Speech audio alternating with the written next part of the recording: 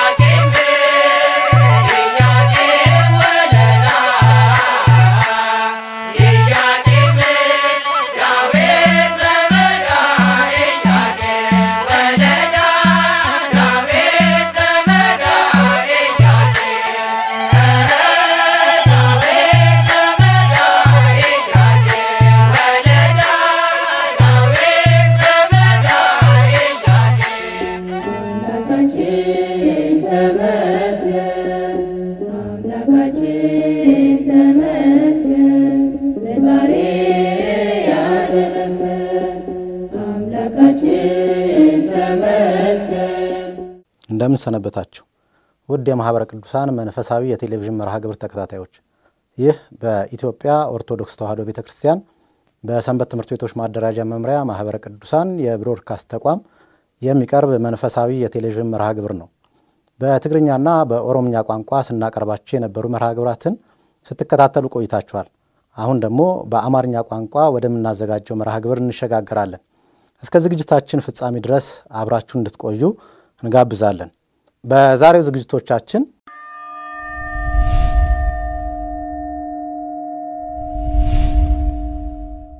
በመሆናቸው ምክንያት ኃጢያት ወደ ባህሪያቸው ዘልቃ ታልፍ ነበር እመቤታችን ላይ ሲደርስ ግን የዓለም ድነት መሰረት ጀመረባት ወይም ተወጠነ ማለት ነው መገሉን መቼም እድሜ አይጠገብም እድሜ ቀጥል ብየዋለሁ መድኃኒዓለም እና እዚህ መድረሴ በጣም በእውነት ከልብ በመነጨ ስሜት ቅዱስ ቡፍ እኩት እያልኩ ላመሰግነው ተገብቶኛል ላመሰግነዋለሁ ፈጣሪ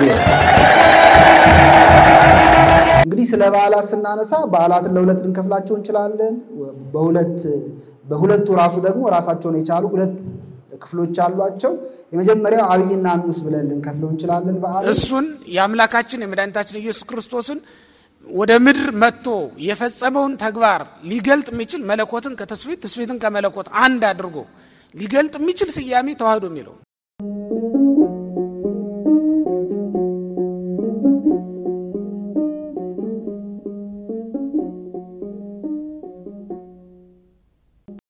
ስለ እመቤታችን ስለ ቅድስት ድንግል ማርያም የከበረለት የጤርሰሱ ቅዱስ እንድሪያስ እንዲህ ብሏል ይህ ቀን ዓለምን የፈጠረ አምላክ ቤተ መቅደሱን የሰራበት ዕለት ነው ይህ ዕለት ትልቅ ሕንጻ የታነጸበትና ፍጡር የፈጣሪ ማደሪያ ይሆን ዘንድ ለመሆን የተዘጋጀበት ዕለት ነው ብሏል በመሆኑም ስለ እመቤታችን ስለ ቅድስት ድንግል ማርያም ነገረ ልደቷን የሚያወሳ የመጀመሪያው መርሃ ግብራችን አውደ ስብከት ነው ይህንን አውደ ስብከት እንከታተላለን ይህንን ትምህርት የሚሰጡን መምህር ገብረ መድኅን ይሆናሉ አምላካችን እግዚአብሔር ለመምህራችን የሐዋርያትን አንደበት እኛም ደግሞ የሊዲያን ዝነ ልቦና የከፈተ የኛንም ዝነ ልቦናችንን ከፍተን ቃሉን ሰምተን የምንድንበትን አስተዋይ ልቦናን ያድለን ወደ ትምህርቱ እናልፋለን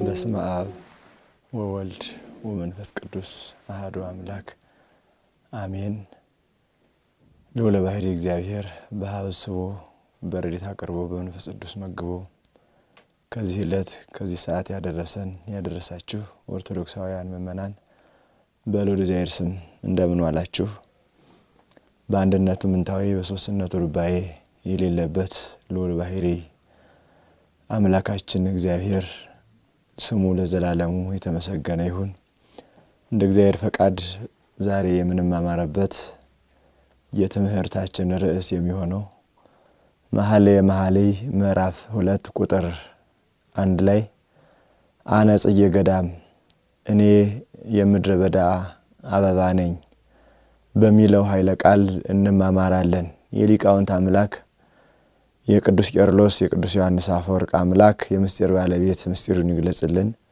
አነ ጽጌ ገዳም እኔ የምድረ በዳ አበባ ነኝ ጣቢው ሶሎሞን መኃልይ በተባለ አንቀጹ መዝሙረ መዝሙራት ከመዝሙሩ ሁሉ በሚበልጥ መዝሙሩ ከጸሎት ሁሉ በሚበልጥ ጸሎቱ ሲያስተምረን እኔ የምድረ በዳ አበባ ነኝ ብሏል ይህ ቃል መሰረታዊ ነገሮቹ በቤተክርስቲያንና በእመቤታችን የሚተረጎም ምእመንን እመቤታችንን ቤተ እስራኤልን የሚያይ ነው ባሁን የምንይዘው የምንማማረው ስለ እመቤታችን የተነገረውን ክፍል ብቻ ነው። እናም ነብዩ በመዝሙሩ ላይ በመሐሌው ላይ በምሳሌው ቃል ላይ ሲያስቀምጥ እመቤታችንን በምድረ በዳ አሱፍ አበባ እየመሰለ ይናገራታል። በተለይም ዛሬ ቅድስት ቤተክርስቲያናችን በሊባኖስ ተራራና በጫካው መካከል መወለዷን የምንታስብበት የምትናገርበት ዕለት ነውና ይህ ነገር እንደ እንግዳ የደረሰ እንደ ውሃ የፈሰሰ ያይደለ እመቤታችን በሶስቱ ዓለማት ትነገራለች። ሶስቱ ዓለማት የሚባሉት ዓለመ ሰብ አሁን ያለንበት፣ ዓለመ ገነት፣ ዓለመ ነፍሳት፣ ዓለመ መንግሥተ ሰማያት በሶስቱ ዓለማት ስትነገር ስትወደስ ስትቀደስ የምትኖር ናትና እንዲህ ባጭር ሐሳብና ጊዜ መገለጽ ባይችልም እንዳይምሯችን ውሱንነት እንደ ዕውቀታችን ዕጸጽ በቂቱ የገለጽነው ምን ሄደው ነው ማለት ነው። ሰሎሞን በመሐሌው የምድረ በዳ አበባ ነኝ፣ የምድረ በዳ አበባ በምድረ በዳ እሾሁ ጫካው እንዲሁ የመሳሰሉ ነገሮች አሉበት። አልፎ አልፎም ጥዑም ያላቸው ጣዕም ያላቸው ለመዓዛቸው ለአፍንጫ የሚስማሙ ለነፍስም ደስ የሚያሰኙ እጽዋት አሉ። በዚያው አንፃር በዚህ ዓለም ምድረ በዳ መካከል የተገኘች የቅድስና የጽና አበባ ናትና በዚያ ምሳሌነት ነው የሚያስቀምጣት። እመቤታችን ማናት የሚለውን እንዴት መጣች? አሁን ልደቷ ነው። ታሪክ አለ። እመቤታችን የተወለደችበት ሁኔታዊ ታሪክ አለ። እንዴት የሚለውን ለመድረስ እመቤታችን ቅድመ ዓለምም ድህረ ዓለምም ስትነገር ኖራለች። ቅድመ ዓለም በህሊና ሥላሴ ነው። ድህረ ዓለም በህሊና ሥላሴም በህሊና ፍጡራንም ነው። ቅድመ ዓለም ብለን ምንናገረው እርሷ ብቻ ያይደለች ፍጥረታት ሁሉ በእግዚአብሔር ህሊና ይኖሩ የነበሩ ናቸው። ሆኖም ግን ፍጥረት ወይም ደግሞ የሰው ልጅ ዓለም ተብሎ የተነገረው የሰው ልጅ እንደሚበድልና ለበደሉ መድኃኒት እንዳለው በህሊና እግዚአብሔር የተከናወነ ነው። ቅዱስ ጳውሎስ ጥበቢሁ ለእግዚአብሔር እንተ ብዙኅ ኅበሪሃ ዘሰርዓም ቅድመ ዓለም ወፈጽማ በኢየሱስ ክርስቶስ የእግዚአብሔር ጥበቡ ቅድመ ዓለም የነበረች በክርስቶስ የሰራት ብሎ ስጋዌን ይናገራል። ነገረ ስጋዌ ትምህርተ ስጋዌ የአምላክ ሰው መሆን ነገር ቅድመ ዓለም የነበረ ተብሏል። የርሱ ነገር ቅድመ ዓለም የነበረ ከተባለ ርሱ ለተወለደው በስጋ ለመጣው እንዲህ ከተባለለት ለእናቱም የተነገረ ሐሳብ ነው ማለት ነው ምስጢርነቱ። ታዲያ በልቡናው ይታሰብ የነበረውን በባህሪው ክብሩ በባህሪው አይቀርምና ክብሩ በባህሪው እንዳይቀር አውቆ ዓለምን ሲፈጥር አንዱ የዓለም የትንቢት ወይም የመፈጠር መሰረት ወይም ደግሞ በመፈጠሩ በፍጥረት ሂደት ውስጥ በምስጢርና በምሳሌነት ስትነገር ስትያዝ ነው የመጣችው። ዛሬ ልደቷን ለመናገር እንዲሁ የመጣ እንዲሁ የደረሰ አይደለም። ሲገባን እንዲረዳን አድርጎ አስቀድሞ ዲዛይኑን ምሳሌውን እያስቀመጠ እያስረዳ እየገለጸ ይመጣ ነበር። ሕያውን ዋናውን አካል ለማስቀመጥ ሰፋፊ ዲዛይኖችን ወይም ደግሞ ዋዜማዎችን ያስቀምጥ ነበር። ለእመቤታችን ልደት የሚሆኑ ዋዜማዎች ነበሩ። ለአምላክ ሰው መሆን ዋዜማዎች ነበሩ። ሕያው አካል እስኪሆን ድረስ እስኪከናወን ድረስ ማለት ነውና እመቤታችን በሁለቱ መጻሕፍት ተነግራለች። ሁለቱ መጻሕፍት የተባሉት አንደኛው የሥነ ፍጥረት መጽሐፍነት ነው። ሁለተኛው የብሉያት የሐዲሳት መጽሐፍነት ነው።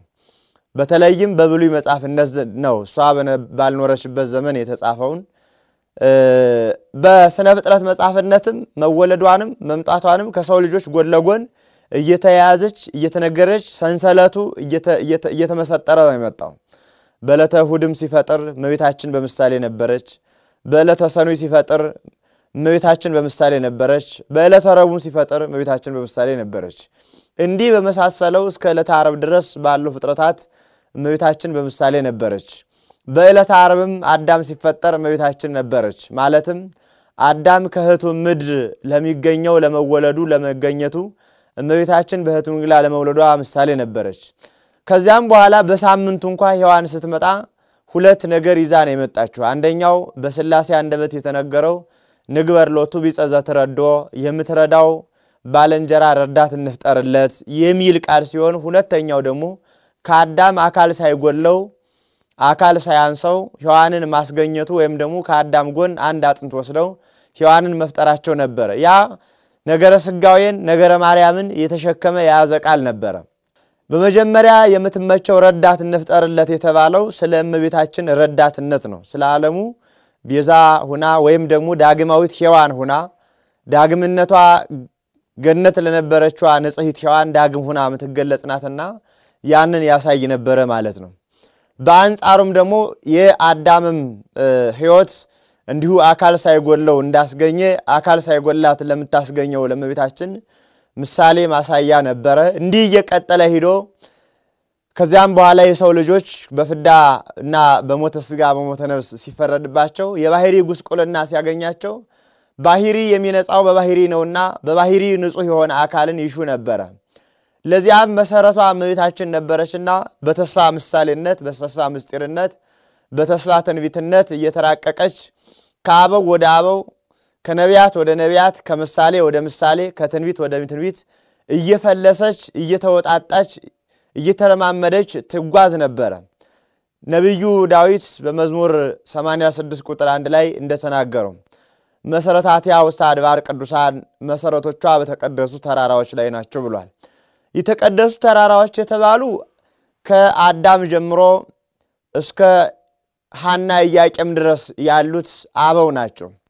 እንዲህም የተባሉት አብርሃም ይስሐቅ ያዕቆብ ጭምርም ናቸው። ለምን የተቀደሱ ተራራዎች ይላቸዋል? የእመቤታችን ዘር ሐረግ ፍሰት የትንቢት ታሪኳ የምሳሌ ታሪኳ የልደት ሐረግ ታሪኳ እንዴት እየተከታተለ እንዴት እየተያያዘ እንደመጣ የሚያሳየን ነበር። ታዲያ አበው ሁሉ ነቅተው ተግተው ይፈልጓት ነበር። ቅዱስ ጴጥሮስ በአንደኛ ጴጥሮስ ምዕራፍ 1 ቁጥር 10 ላይ ይትኬ መድኃኒት እንታሰስዋ ወድዋ ነቢያት ለተነበዩ በእንተ ክብርነ ስለ ክብራችን የተናገሩ ነቢያት የፈለጓት መድኃኒት ይችናት ብሎ እንደተናገረ ስለኛ መዳን ይፈልጓት ይሿት ነበር። ምክንያቱም ንጹህ ቃለ እግዚአብሔር የሚጻፍባት ንጽሕት ብራና ንጹህ መስዋዕት የሚበቅልባት ንጽሕት ምድር ንጹህ ብርሃን የሚሳለባት ንጽሕት ሰማይ ትሻ ነበር።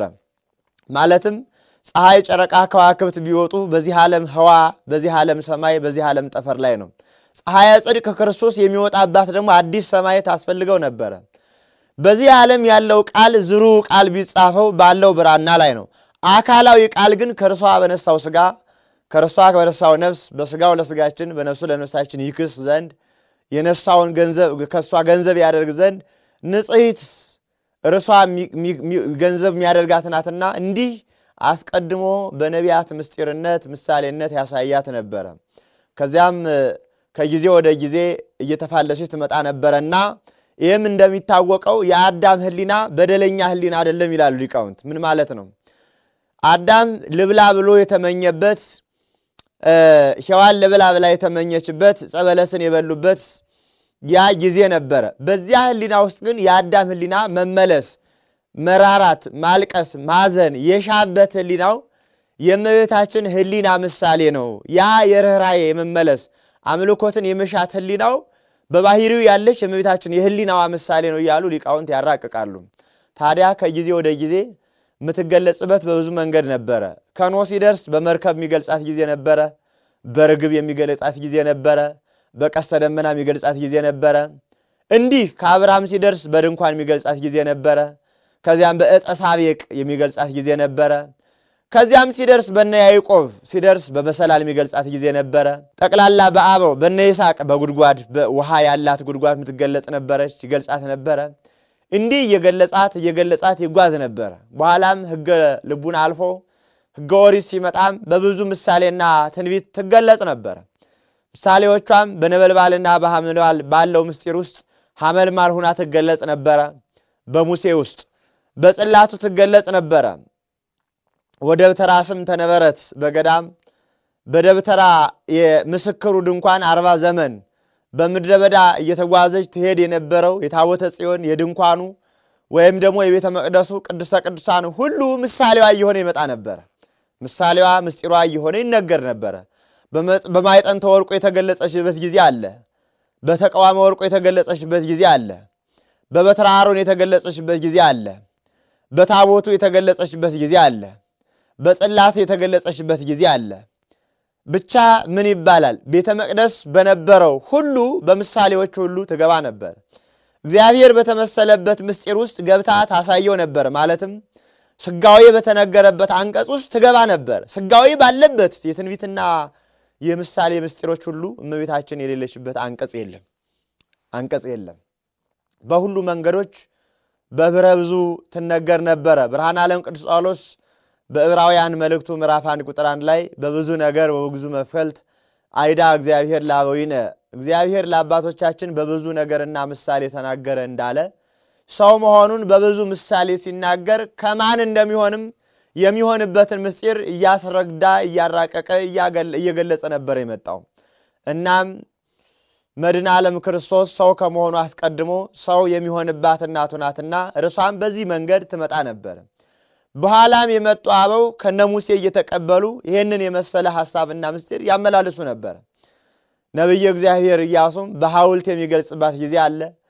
የስምምነት ተራራ አድርጎ የሚገልጻት ጊዜ አለ። መሐላ የሚፈጽምባት ጊዜ አለ።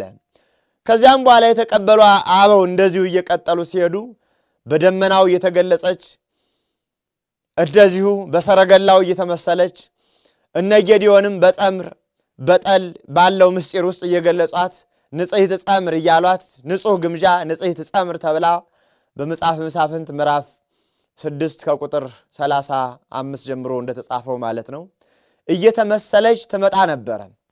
በትንቢትም እንደዚሁ አንዱ ድንግል በድንግልና ጸንሳ ተወልዳለች የሚልበት ጊዜ አለ። አንዱ ደግሞ እግዚአብሔር በሴም ድንኳን ያድራል የሚልበት ጊዜ አለ።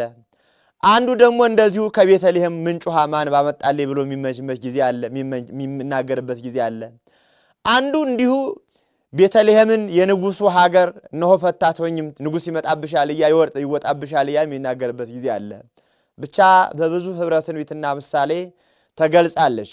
ነብዩ ኢሳይያስም በምዕራፍ 11 ቁጥር 1 ጀምሮ ተወጽእ በትር ምስሮ እሴይ ከእሴይ በትር ትወጣለች ብሎ እንደተናገረ ለደከመው ምርኩዝ የሆነች ለደከመው ዓለም ማረፊያ ምርኩዝ የሆነች በእውነት የአሮን በትር በተገለጸችበት ምስጢርነት የተገለጸች አማናዊት በትር የሃይማኖት በትር የምትወጣበት ምስጢር ነውና እንዲህ ያደረጉ ለ5500 ዘመናት ያህል አበው ነቢያት ትንቢትና ምሳሌ ያስቀምጧል። ካዲያ ይሄ ቀን ሲደርስ አምባ ይፈርስ እንደሚባለው ቀኑ ሲደርስ ነው አማናዊት መሶበ ወርቅ አማናዊት ማይጠንተ ወርቅ አማናዊት በትረ አሮን አማናዊት መቅደስ እንተባቴ ተከነ እግዚአብሔር ቃል ቅዱስ የራቅሊስ እግዚአብሔር ቃል የተካነባት መቅደሱ እንዲላት አማናዊት የሆነች እመቤታችን ወደዚህ ምድር እንድትመጣ ሆኗል። በቀድሞ መሶበ ወርቅ መና በልተውበታል አእላፈ እስራኤል ግን ተርበውበታል። በቀድሞ ማይጠንተ ወርቅ አጥነውበታል፣ ስሬት አምጥተውበታል፣ ማለትም መንፈሰ ረድኤትን አሰጥተውበታል። መንፈሰ ልደትን ግን አላሰጡበትም። በቀድሞ ቤተ መቅደስ እግዚአብሔር በረድኤት በነቢያቱ እያደረ በሊቃነ ካህናቱ እያደረ ብዙ ጉዳይ ይገልጽበት ነበር። አማናዊት ቤተ መቅደስ ግን የኩነት መቅደሱ ናት። የኩነት መቅደሱ ትመጣ ዘንድ ምሳሌው እንደተነገረ አማናዊት ትመጣ ዘንድ ግድ አለው። ዋዜማው እንደተነገረ አይነቱ ይሆን ዘንድ ግድ አለው። ታዲያ ወደ አይነታው ሲደርስ መድኃኔ ዓለም ክርስቶስ እናቱ ትሆን ዘንድ ይሻ ነበረና እመቤታችን እናቷ ቅድስት ሐና ናት፣ አባቷ ቅዱስ ኢያቄም ነው። ሁለቱ ደጋግ አባቶች ናቸው። እናቷ ከቤተ ክህነት ናት፣ አባቷ ከቤተ መንግስት ነው። መድኃኔ ዓለም ክርስቶስን ክርስቶስ ክህነት ከምስፍና ክህነቱ ዘላለማዊ የባህሪ ክህነቱ ለአሮንና ለነገዶቹ ለሌዊና ለዘሮቹ በነገድ በዘር የሰጠው ክህነት የባህሪ ክህነቱ የራሱ እንደሆነ ለመናገር ይጠፍ ምስፍና ወምልክና ማባሩ ለይሁዳ ከይሁዳ ነገድ መንግስት አይጠፋም ብሎ ለይሁዳ ነገድ እንደተናገረ እንደዚሁም ሁሉ መንግስተ ዳዊትን ክህነተ አሮንን ገንዘቡ እንደሆኑ ለመናገር ከአሮን ወገንም ከሌዊ ወገንም እንዲህ ሰው ሊሆን እናቱን ካንድ ወገን አባቱ ካንድ ወገን ማለትም እናቷን ካንድ ወገን አባቷ ካንድ ወገን አደረገ ማለት ነው። መድኃኔ ዓለም ክርስቶስ በምድር አባት በሰማይ እናት የሌለው ቅድመ አያት ግን ተነግሮለታል። አያት እናትም አባትም አያት ተነግሮለታል። ኢያቄም አያቱ ነው በምድር ሐናም አያቱ ናት በምድር ባለው ልደቱ ማለት ነው ለምድራዊ ልደቱ። ታዲያ እመቤታችን ቅድስት ድንግል ማርያም ከመጸነሷና ከመወለዱ አስቀድሞ እኒህ ደጋግ አባቶች በታሪካችን እንደሚታወቀው በነገረ ማርያም ላይ እንደሚታወቀው መልተው ሰፍተው ታሪካቸው ጎልቶ ይነገርላቸዋል። መካኖች ነበሩ፣ ከዚያ በፊት ባለጸጎች ነበሩ። ነገር ግን ከነሱ ጊዜ እየደረሰ ሲሄድ ሀብቱም ንብረቱን እያለቀ ሄዷል። በጸጋ ድህነትን ተቀብለው ይኖሩ ነበሩ። ይመኙ የነበሩት ግን ልጅ መውለድ ልጅ ማግኘት ይሹ ነበረ። በእርግጥ ልጅ ይመኙ ነበረ የሚለውን የአበው ሁሉ ተስፋ የሚከናወንበት ልጅ በዚያች በኩል የሚያልፈውን ምስጢር እግዚአብሔር በእነሱ የሚያደርገውን ይሹ ነበረ ማለት ነው። እናም ፈቃድ ሆነና ጊዜውም ስለደረሰ በእግዚአብሔር ፈቃድ ራእይ አይተው ሐምሌ 1 ቀን ቱባኤ ጀምረው ነሐሴ በሙሉ ሲያዩ የሰነበቱትን ሲጾሙ የሰነበቱትን እንደገና ደግሞ ነሐሴ በገባ በሰባተኛው ቀን የእመቤታችን ጽንሰት ተከናውኗል። ከዚያም ከጽንሰት በኋላ ከ9ኛው ወር በኋላ እመቤታችን ተወልዳለች ማለት ነው። ይሄ ታሪኩ ይሄ እያንዳንዱ ያለው የእመቤታችን ጉዳይ የምድረ በዳ አበባ ናት ያለው ነቢዩ አስቀድሞ በምድረ በዳ ያለች በዓለም ምድረ በዳነት መካከል የተገለጸች በዓለም ጣይም በሌለው መካከል የመጣች መሆኗን ሲያሳየን እነዚህ ምስጢራት አሉ። በምድረ በዳ አስቀድሞ አቤሜሌክ ለሕሙማን የምንቀባው ቆጽለ በለስ ቆርጣ አምጣ ተብሎ ቢላክ ከመንገድ ሲመጣ ወአይ ሲጸናበት ወአዩን ለማሳለፍ ከዛፍ ስር ተጠግቷል። ከዛፉ ስር ሲጠጋ በዚያች ዛፍ ስር ጥቂት አርፎ ተነስቶ ለ68 ዘመን ተኝቶ ተነስቷል። ያ ተጠልሎበታል። ይህንን የመሰለ ታሪክ በብዙ አበው ላይ አለ። በሐመልማል ውስጥ ሙሴ እንዳያት እመቤታችንም ያ ምሳሌዋ ይከናወን ይፈጸም ዘንድ በሐመልማልና በጫካው መካከል ተወልዳለች። አንድም የመናንያን መሰረት ስለሆነች የዚህን ዓለም ጣዕምና ተሳትፎ የሌላት መሆኗን ለማስረዳት እንዲህም ከዚህ ዓለም አፋ ወጥታ ተወልዳለች። በጊዜው በልደቷ ወራት እመቤታችን በማኅፀነ ሐና ሳለች ታምር ታደርግ ነበረ፣ ሙት ታስነሳ ነበረ፣ ድውይ ትፈውስ ነበረ። በዚህም ምክንያት አይሁድ ሳይርቅ በቅርቡ ሳይደርቅ በርጥቡ እንደሚባል ሳትርቅ በቅርቡ ማጥፋት ይሹ ነበረ። አንዱ ያ ምሳሌ ያ ግፊት ሆኖ ወደ ሊባኖስ ተራራ ሂዳ እመቤታችን ልደቷ ተከናውኗል።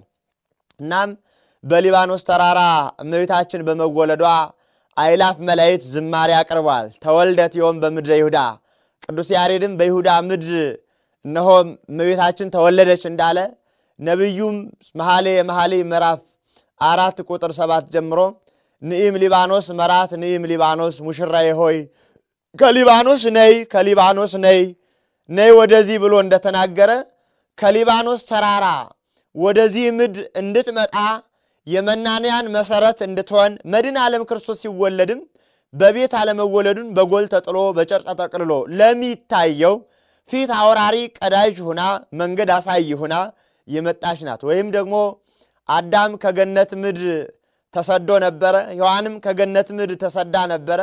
ዳግማዊት ሔዋን እመቤታችንም ከሞቀ ቤቷ ከደመቀ አኗኗሯ ቅድስት ሐና ተሰዳ እንድትወለድ ሆናለች። ስለዚህ ስደትን በስደት ካሳ ቤዛ ያደርግ ዘንድ እንዲህ ያከናወነው ምስጢር የተከናወነባት ናት እመቤታችን ማለት ነው። ታዲያ በምድረ ይሁዳ በሊባኖስ ተራራ ሙሽሪት እመቤታችን ልደቷ የተከናወነበት የተወለደችበት ዕለት ነው። ስትወለድም ኢያቄም ሐና በመላእክት ዝማሬ እየታጀቡ የእመቤታችን ወደዚህ ምድር ያ ሁሉ ተስፋ የተከናወነባት ያ ሁሉ ትንቢት ያ ሁሉ ምሳሌ ያ ሁሉ ንግግር ያ ሁሉ ያበው ጥበቃ የተከናወነባት እመቤታችን ወደዚህ ምድር መጣች። እዚህ ላይም አንዱ ትልቁ ምስጢር ተጀመረ፣ የዓለም ድነት መሰረት ማለት ነው። ለዚህ ነው ሊቃውንት ደራሲያን መሰረተ ሕይወት ማርያም ወጥንተ መድኃኒት የድነት ጥንት የሕይወት መሰረት እያሉ የሚናገሩላት። ለምን ከተባለ ቅድስት እመቤታችን ከአብራከ ኢያቄም ከማኅፀነ ሐና ስትከፈል ከዚያ አስቀድመው የነበሩ የሰው ልጆች ሁሉ ኃጢአት ባህሪያዊት ሆና በባህሪ ዘልቃ ሰው በመሆናቸው ምክንያት ኃጢአት ወደ ባህሪያቸው ዘልቃ ታልፍ ነበረ። እመቤታችን ላይ ሲደርስ ግን የዓለም ድነት መሰረት ጀመረባት ወይም ተወጠነ ማለት ነው። ከአብራከ ኢያቄም ከማኅፀነ ሐና በተከፍሎ ንጽሕት ዘር አለፈች እንጂ ነውር ነቀፋ ያለባት ጥንተ በደል ያገኛት ዘር አላለፈችም ነበር። ታዲያም ንጽሕት እመቤታችን ወደዚህ ምድር የመጣችው የዓለም ሰዎች ባህሪ ውርሳዊ ጠባይ ኃጢአት ያለባቱን አልመጣችም። ከዓለም ተሳትፋ የመጣችው 4 ባህሪያተ ሥጋን 5ኛ ባህሪ ነፍስ ያላት ፍጹም ሰው የሆነች ፍጹም ሰው ናት። እንዲሁና ወደዚህ ምድር መጥታለች እንጂ ከዓለም ጥንተ በደል የውርስ ኃጢአት ተሳትፎ የሌለባቱን መጥታለች። ለዚህ ነው ሊቃውንቱ እምጽቡር ጽሮ የገብራ ድንግል በህሊናሃ ወድንግል በሥጋሃ ቅዱስ ቴዎዶጦስ በሃይማኖተ አበው ምዕራፍ 53 ቁጥር 22 ጀምሮ ሲናገር ከንጹህ ከጭቃ ካፈር ንጹህ አድርጎ ፈጠራት ይላል። ጽሮ የገብራ ንጹህ አድርጎ ፈጠራት። ስለዚህ ከሐና ከኢያቄም በኋላ ያሉ የሰው ልጆች እያንዳንዳቸው ዘራዊ በሆነ ውርሳዊ በሆነ በደል ነበሩ። እመቤታችን ግን ከዚህ ንጽሕት ናት። ነገር ግን የዓለሙን ሁሉ በመጸነሷ ምክንያት አላስወገደችውም። ከርሷ ተወገደ። የዓለሙ ጥንተ በደል የውርስ ኃጢአት ግን አልተወገደም ነበረ። በኋላ ከርሷ የሚጸነሰው አካላዊ ቃል ደግሞ እንበለ ዘር ሲጸነስ ደግሞ በዓለም ያለው በጽንስ ያለፍ የነበረው ደግሞ ተወግዷል። እመቤታችን ግን ከማህፀናና ከአብራከ ኢያቄም ከማህፀናና ስትከፈል ንጽሕት ዘር ንጽሕት ደም ስትከፈል ንጽሕት ሆና ነው። ንጽሕት ናት። የመንፈስ ቅዱስ ሥራው የመንፈስ ቅዱስ ግብሩ እንዲህ አድርጓል። ቅዱስ የራቅሊስ በሃይማኖተ አበው ምዕራፍ 30:48 ቁጥር 31 ጀምሮ እንደተናገራት ንጽሕት እያለ ይናገራታል። የነጻች መቅደሱ እያለ ይናገራታል። ከንጹህ የፈጠራት ሌሎችም አበው ሊቃውንት በሃይማኖተ አበው እነ ቅዱስ ያዕቆብ ዘስሩግ በንጽህናሽ ምክንያት የመንፈስ ቅዱስ ማደሪያ ይሆንሽ መንፈስ ቅዱስ ያድር አይለኪ በንጽህና ወኃይለ ሉል ይልጸልለኪ በፍስሐ ወለብስ አልባሰ በከርስኪ ንጽሕት በንጽሕት ማይጸንሽ ስጋን የተዋሃደ ንጽሕት እያሉ ይገልጻታል። ከዚህ አስቀድሞ ለዚህ መሆኑ ይናገር ነበረ። ሙሴን የምትረግጣት ደብረ ሲና ንጽሕት ናትና ቅድስት ናትና ጫማህን አውልቅ ብሎታል። ምን ማለት ነው ሲባል ዓለም በአዳም ምክንያት መሬት በአንተ የተነሳ የተረገመች ትሁን ካለ በኋላ ለሙሴ ግን የነገረው ምንድን ነበር ያለው? የምትረግጣት ደብረ ሲና ቅድስት ናትና ብሎታል። አንጻራዊት ምሳሌያዊት ናት። አማናዊት ደብረ ሲና አማናዊት ኪዳን ያለባት እመቤታችን ንጽሕት ናትና ያንን ያስረዳ ዘንድ ነው ይሄን የተናገረለት። ከዚያም አስቀድሞ እነ ሙሴ የሚናገሩት የነበረው ሸምሸር ሰጢን ከሚባል ከማይነቅዝ እንጨት ታቦቱን አብጅ በውስጥ በአፋ በወርቅ ለብጠው ይህን ይናገር ነበር። ምን ማለት ነው? ከእንጨቱ ስራው ማለቱ እመቤታችን ምድራዊት መሆኗን መናገር ነው። ሰው መሆኗን መናገር ነው። በውስጥ በአፋ በወርቅ ለብጠው ማለቱ ግን አፋዊም ውሳጣዊም ንጽህናዋ አፋዊም ውሳጣዊም ቅድስናዋ የሚነገርላት ስለሆነች ነው። ፍጽምት ስለሆነች ነው። ታዲያ በፍጹም ቅድስናና በፍጹም ንጽህና ነውር ነቀፋ ሳይኖርባት ጥንተ በደል የውርስ ኃጢአት ሳይልፍባት እመቤታችን ተወልዳለች። ለምን? የዓለም ዘር ስለሆነች ነው። ኢሳይያስ እንዲህ አለ በኢሳይያስ ትንቢት ምዕራፍ 1 ቁጥር 9 ላይ እነሆ ዘርን ባያስቀርል ኖረዋል። ለምን ዘር አላት? አካላዊ ቃል ከስጋዋ ስጋ ከነፍሷ ነፍስ ሚነሳ ነውና አዳም በስጋውና በነፍሱ እንደበደለ እንዲሁም በስጋውና በነፍሱ ስጋን ነፍስንም ገንዘብ አድርጎ ይክሰው ዘንድ ከንጽሕት ድንግል ማርያም ይነሳ ዘንድ አለውና ዘር ተብላለች። ዘር የሚባል አባር ያልመታው ትር ያልወጋው ያልተበላሸ ዘር ይሆናል። እመቤታችንም ዘር የተባለችው ዳግም የአዳም የሔዋን ንጽሐ ጠባይ በገነት የነበሩት ያ ሕይወት ዳግም ዘር ሆና የተገኘች እርሷ ናት። ሌላ አልነበረም ማለት ነው። ለዚህ ነው ቅዱስ ዮሐንስ አፈወርቅ በሃይማኖተ አበው ምዕራፍ 68 ላይ እንተ ብኪ ተበትከ ማይሰረ ሔዋን ማሂመሚ የሔዋን ማሰሪያ የተበጠሰላት እያለ የተናገርላት ለዚያ ነው።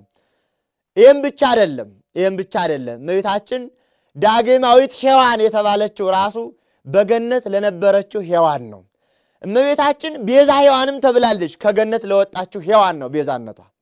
ዳግምነቷ ለገነቷ ንጽሐ ጠባይ ላልደፈባት ነውር ነቀፋ ለሌለባት ዕፀ በለስ ላለበላች ባህሪዋን ላልተጎሳቆለባት ለሔዋን ዳግሟ ናት። ከገነት ለወጣችው ሔዋናዊነት ደግሞ ቤዛዋ ናት። ክርስቶስ ከገነት ለወጣው ለአዳም ቤዛው በገነት ለነበረው ለአዳም ዳግም እንደተባለለት ያቺ ዳግም ሔዋን ዳግም ዛሬ አገኘናት። አዲስ ሰማይን አዲስ ምድርን አዲስ ንጽሕት መቅደስን አዲስ ብራናን አዲስ ዓለምን አገኘናት። ሰማይ ኮነ ዓለመ ወዓለምኒ ኮነ ሰማይ ሊቁ ሰማዩ ዓለም ሆነ ዓለምም ሰማይ ሆነ ያለላት የተናገረላት ቅዱስ ሳዊሮስ ዘአንጾኪያ ሰማዩን ዓለም ያደረገች ዓለሙንም ሰማይ ያደረገች ዛሬ አገኘናት ማለት ነው። የእመቤታችን እናትነቷ በረከቷ ረድኤቷ አይለየን፣ ከበረከተ ልደቷ ያሳትፈን። ወስብሐት ለእግዚአብሔር። ይቆየን።